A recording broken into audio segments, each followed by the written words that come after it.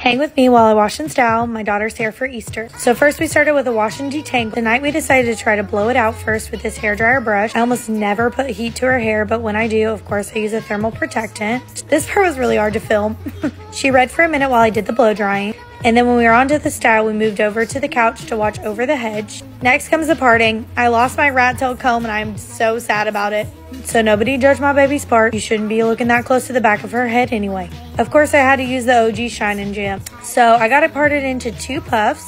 I was tempted to keep them. They're so cute. So for the style we chose, we did 2 braids. I did add some hair in that we had lying around the house. I set the braids with this Shine and Jam setting mousse. I saw someone use it once. I don't know. This is not a Shine and Jam ad, okay? So we decided to go for this braided knot-like style. There's both of them done. And for the fun part, we put in these cute little barrettes, perfect for Easter. Had to lay the edges, of course. And there's the final product.